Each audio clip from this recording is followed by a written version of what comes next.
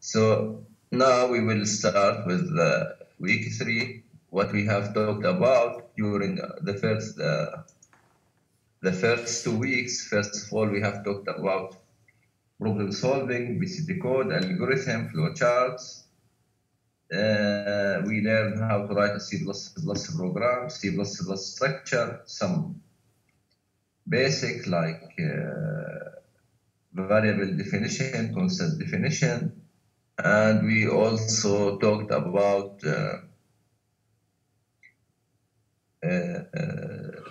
something.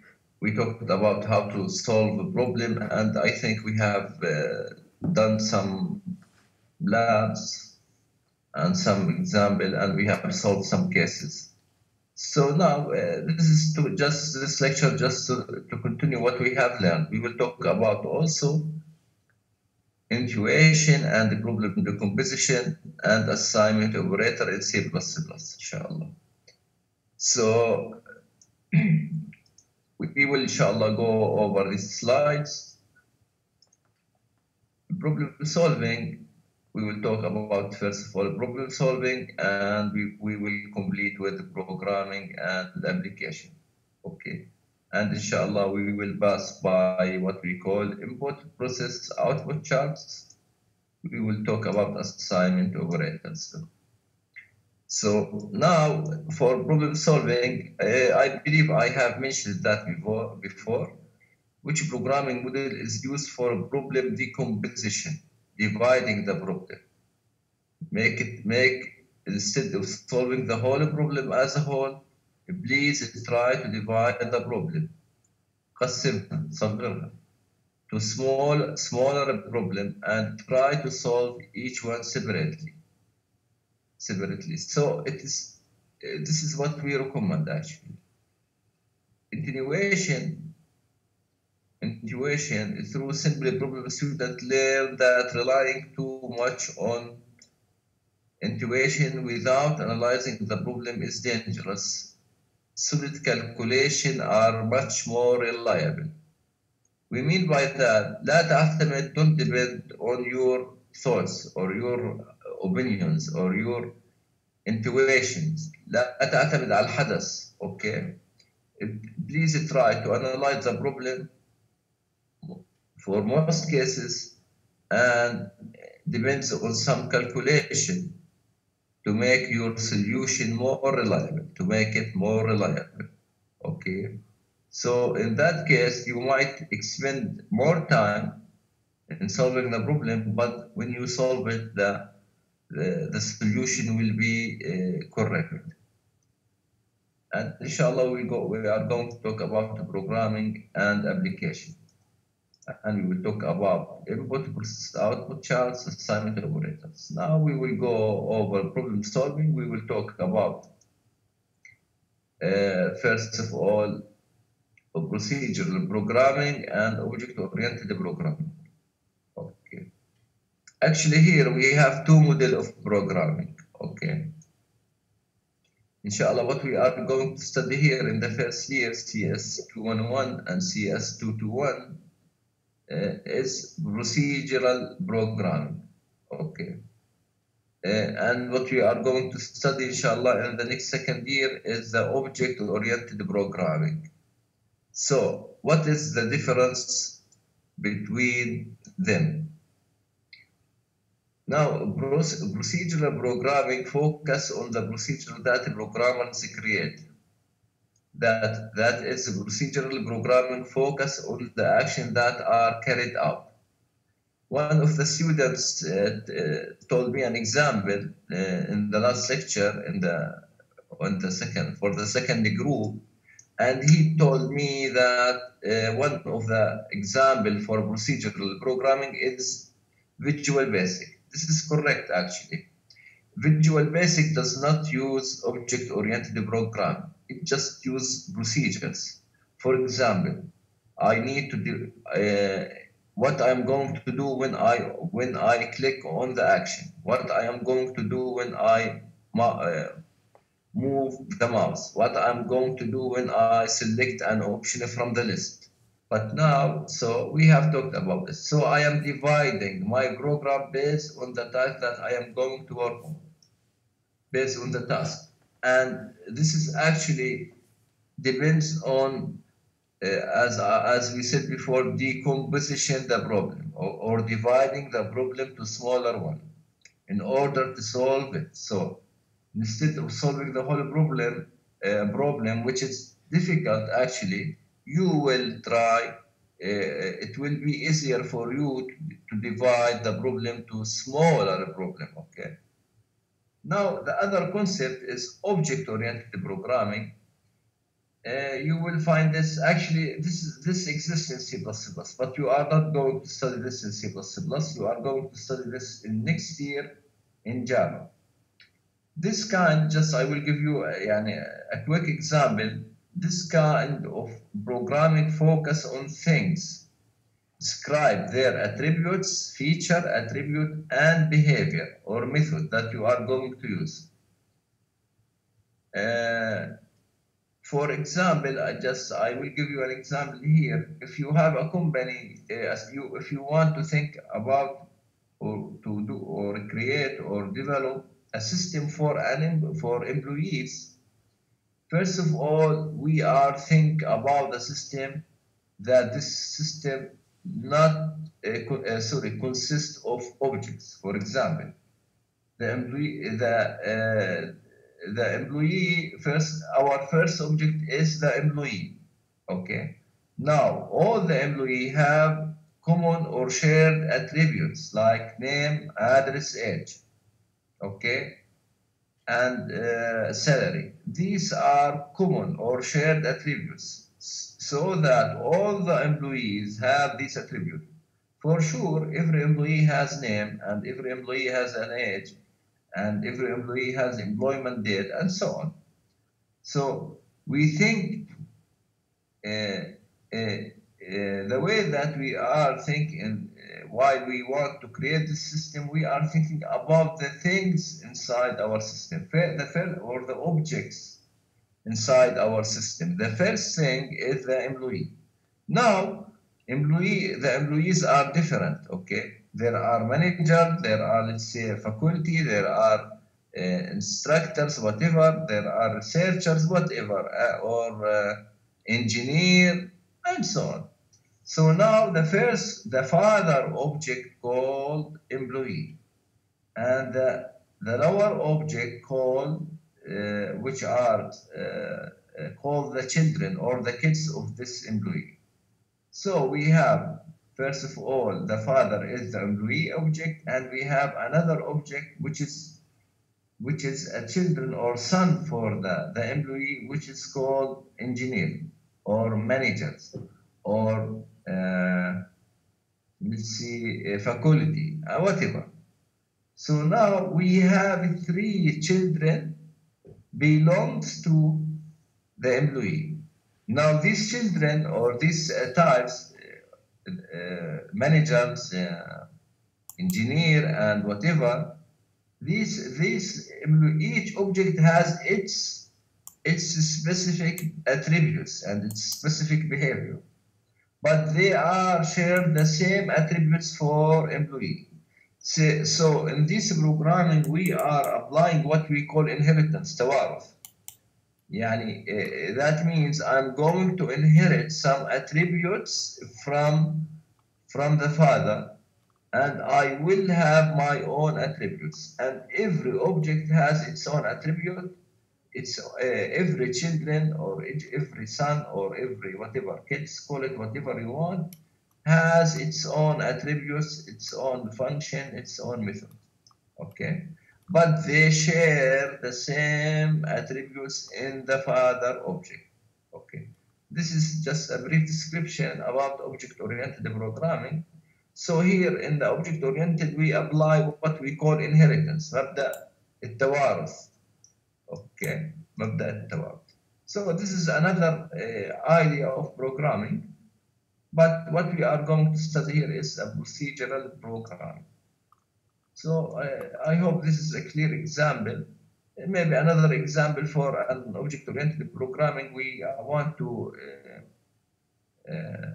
create a system for vehicles. We have vehicles is the father, and we have cars, buses, whatever are the sons or the children of this father. And everyone has its own attributes and its own method. So this is about the programming modeling, programming models, diagrams. What we are going to study, inshallah, this is the first two courses. This is procedural programming, and you are going to use some and create some functions. Now I will go to slide number 5.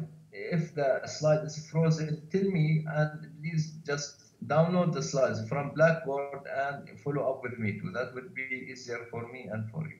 Actually, sequentially programming is applied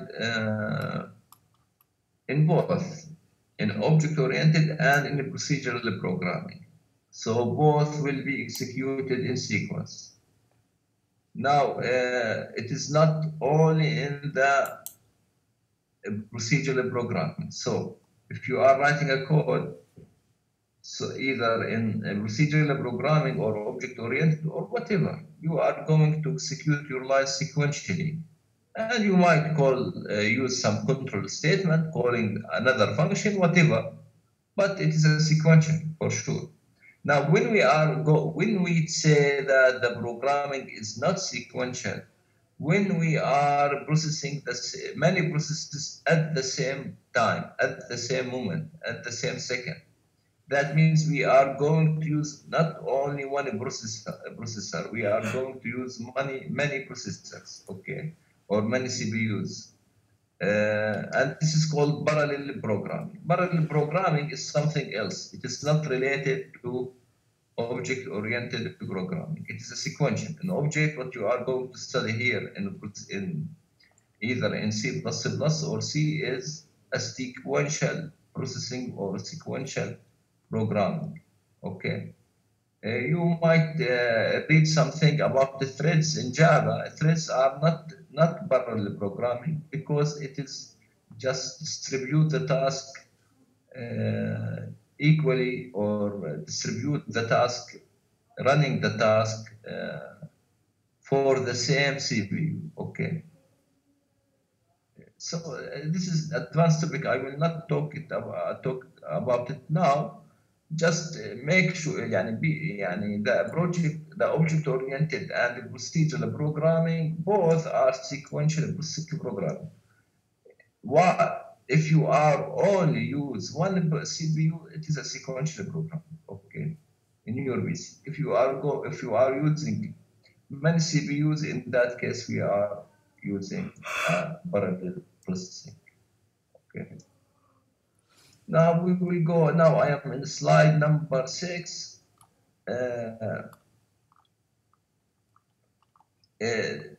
We are now back for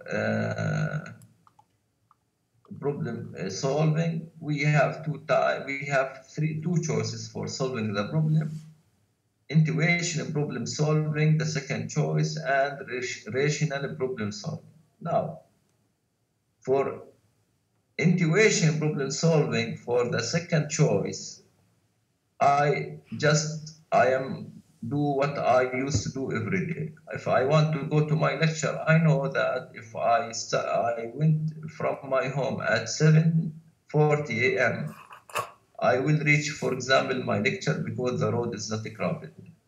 But maybe in that day, you will be surprised that the road is closed and you will be late. You are late. You are not able to reach your lecture. Okay. So this is something that it depends on your intuition. على الحدث تاعك. So if this is correct, okay, and sometimes I can use this. Anyone can tell me when can I use intuition problem solving? Anyone? But it is not recommended actually. But when can I use this? Anyone can tell me? When can I use intuition for problem solving? When?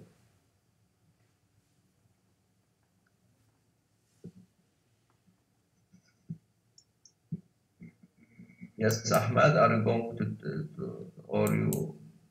No, he forgot to mute his mics.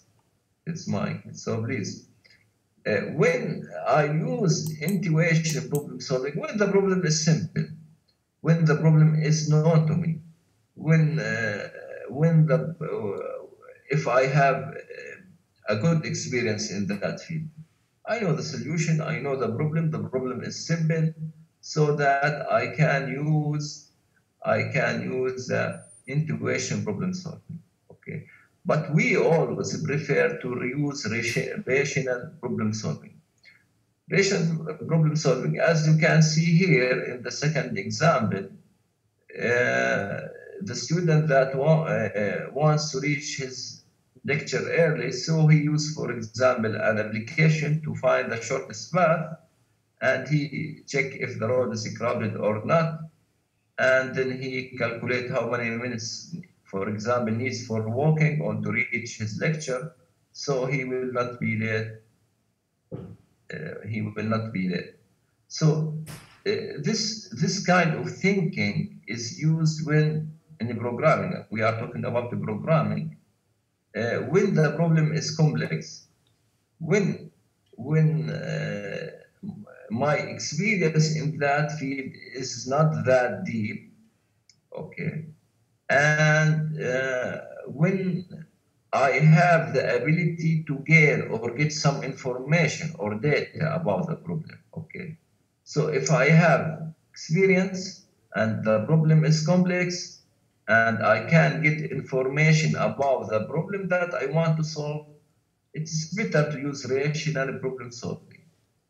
But if the problem is simple and I have experience about solving how to solve this problem, and also I don't have data or inputs or some facts about or information about the problem, I can use intuition problem solving. Intuition problem solving. So this is the difference or the difference between them.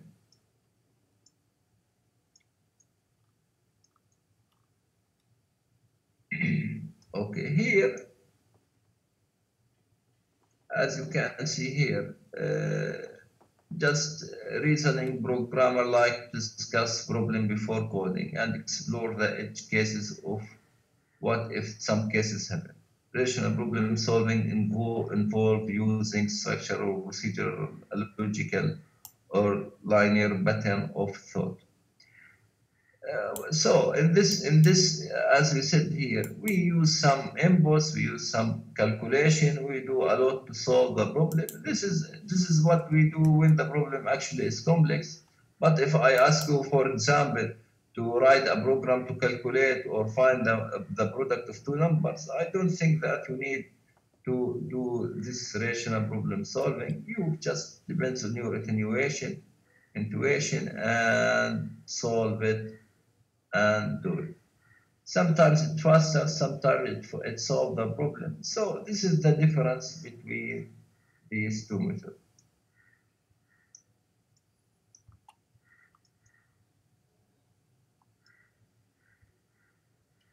Now I hope the slides and the screen is not frozen. Now I am in slide number 8.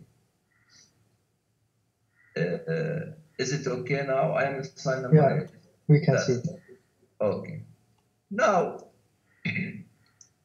as I said before here, intuition may not be correct, okay? May not be correct, maybe be correct in some cases, as I mentioned before, and might be not accurate. So, but what we are advising you to use rational problem, okay? So solving. If you have input, if your, as we said, your problem is complex, if you can do some calculation, please use rational problem solving.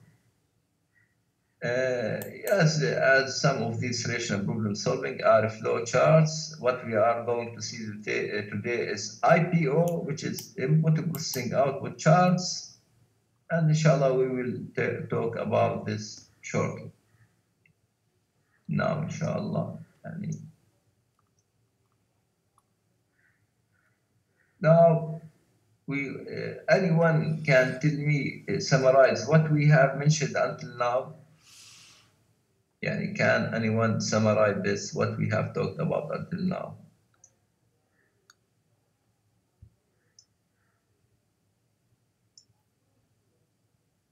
How many? I will ask.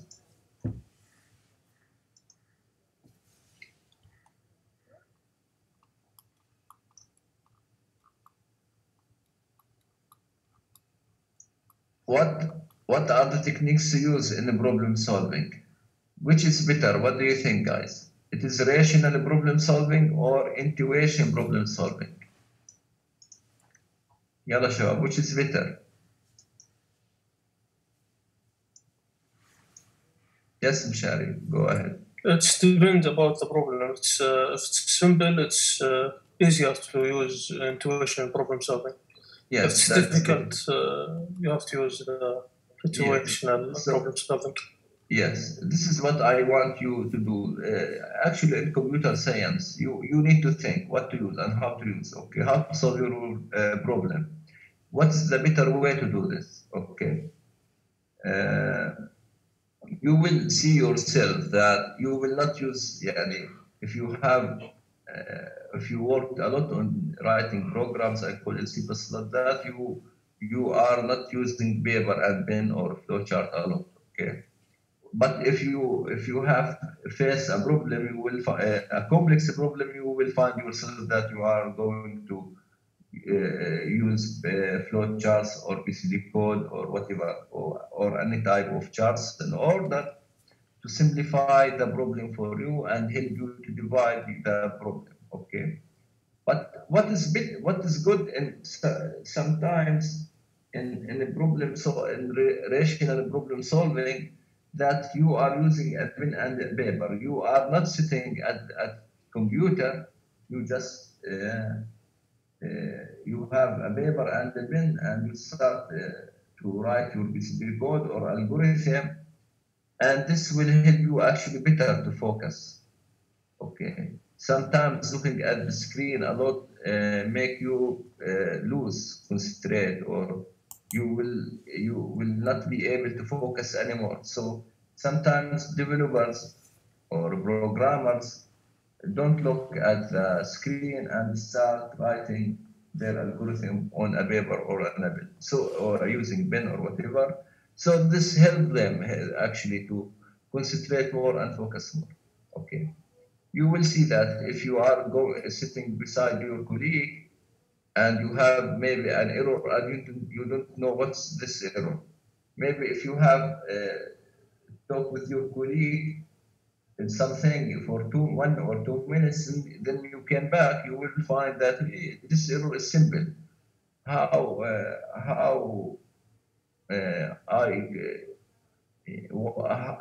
I couldn't see this error before. It is very, very simple and it can be solved easily. So sometimes if you leave the screen for 1 or 2 minutes, then you go back again. You will focus. Your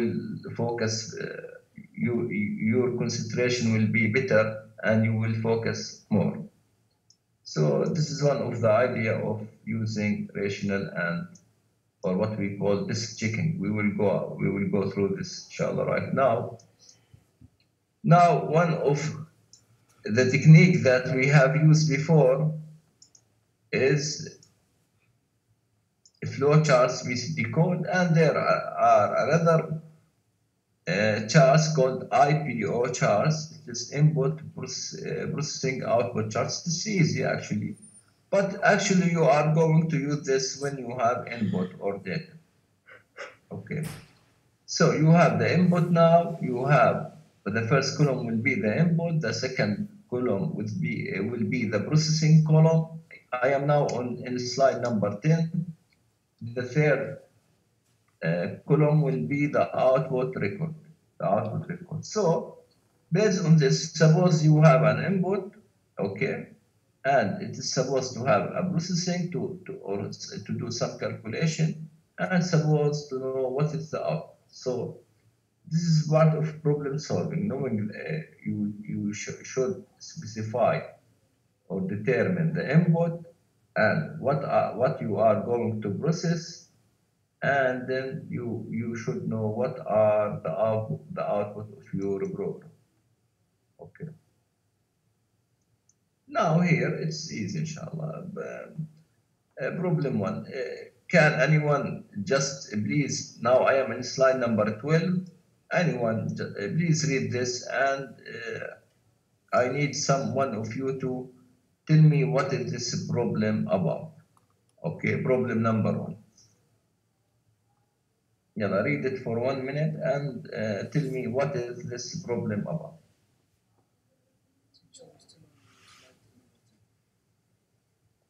You still in slide number 10? I hear someone talking. Okay, I will. We are now in slide number 11. Sorry, but the connection lost. I will give me seconds.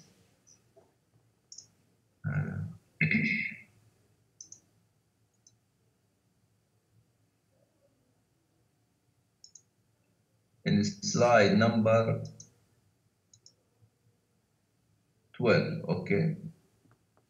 I have talked about this checking and how in input-output we prefer using this checking and handwriting, okay. Okay. This helps you to focus more. Now I am in slide number 12, guys. Can you see the slides? Yes. Okay. That's good. Go ahead now. Read this problem. What is this problem about? Just I want to show up the participant list. The number now is 36. Okay.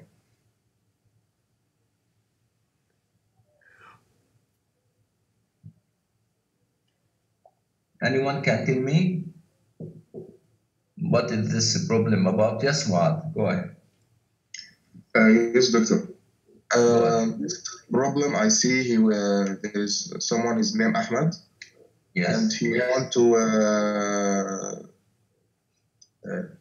want to calculate the tax from his what's his name? From maybe it's purchase or payment. Yeah. You want to know how much the tax, okay? And he has two prices. The first price is 67, I think. Yes. And the tax for this number is 5. Great. 5%. Yeah. 5%. And another number is 100, and the tax for this number is 2%. Yes. Okay. So that's great. Thank you, Muad. We have here. As you can see how we are solving the problem. We have specified, that's good, the input. I have to input here, purchase amount, sales, tax rate. Then I have to write my algorithm. I have to enter the first value. Then I will multiply the purchase amount by the sales tax rate. Then finally, I will display the sales tax rate. So I am now in slide number 13. So the output is the sales tax. يعني راح أحسب الضريبة باختصار. Here how much money I have paid. I have 67 riyal, and we have also 100 riyal. The sales tax here is 5%. Here is 2%. Then I have calculated here the sales tax. So in this IPO flowcharts, I have to determine the input, determine the algorithm in the first step, and what is the output. Then I have to write the value here. So as you know here, we have some facts about the problem. I know what are the tax. I know what about the purchase amount. I know what is the output here. How can this help me? When I run my program, I will enter this value, for example, 67, and I will enter also the tax sales. After that, I will calculate the sales tax. Okay, the sales tax. The sales tax rate, sorry, here, purchase amount multiplied by sales tax rate, then I will come out or print out the sales tax or the amount of sales tax. Okay. This is one of the problem. Another problem here, just we want you to try to analyze the problem and use IPO chart. As you can see here, we have the problem and we have the IPO chart. Now, please take all. Yes, Abdullah, you have a questions now? Do you have any question? Yes, Doctor. Yes. It means the IPO chart help us to create the program. It's like a plan to create program. Yes, it's one of the steps that help you to specify the input, the output, the input and the process and the output. Okay, it is just like not a plan, it's a technique help you to program. Yes, it's like flowchart and BCD code. Okay, but you are using this when you have some facts or some inputs, real facts and real inputs about the program. Okay, yeah. Yes. Any questions for now? Now I will go to problem 2, or you will go. Actually, now I am in slide number 14. So please go to slide number 14 and read this problem 2. Okay. And once I will give you 2 minutes in order to read this example, and we will try together to solve or create the IPO chart. I will give you 2 minutes, okay?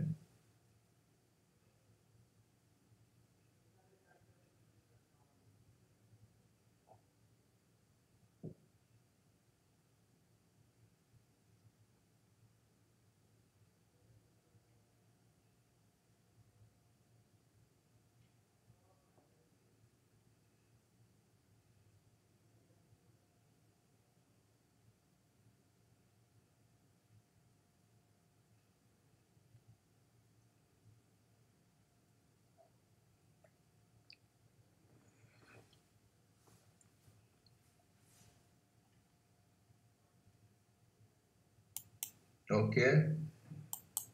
Yalla, anyone can tell me what is this problem about? Other than what? Keep your hand, keep it up, keep your hand up. I will just wait for others. Yes, Mshari, go ahead. There is a hotel manager wants to total bill for the guests that stay in the hotel. So there you have 2 bills, and every bill have 2 rooms. You have 2 classes. Yes. Yeah. 2 2 guests, for example. Yes. One guest stay for 4 nights, and Yes. the room is 100 riyal. Course, And yes. room service is 12 riyal, and telephone charge is 5 riyals. Yes. So we have, I think, it's, to multiply 4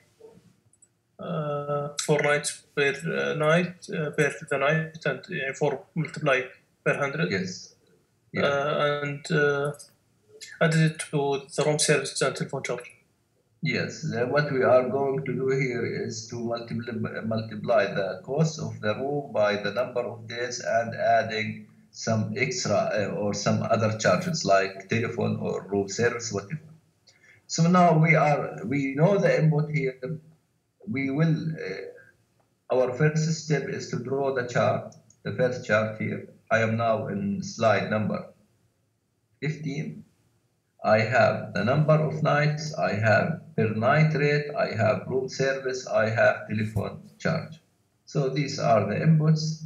So I have entered here first for the first customer the number of night 4. He's rich one. He's going to use, for example, the one that room that cost 100 riyal, and he will use the service, room service, and the telephone.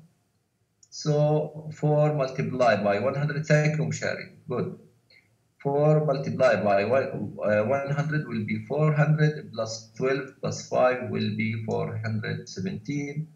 And for the second, the second guest or the second customer is going to stay in the hotel for 2 nights, and he will pay 55 riyal for each night per 1 night, and he's going to use the room service charge here. He will pay 20.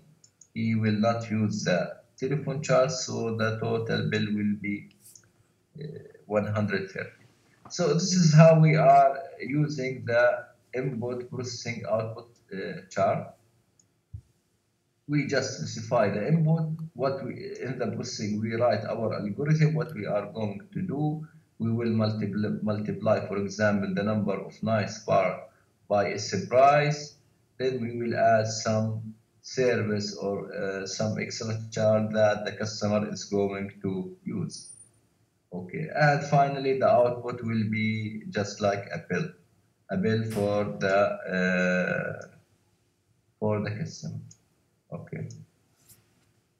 Right. For now, I will give you a break. For now, we are in.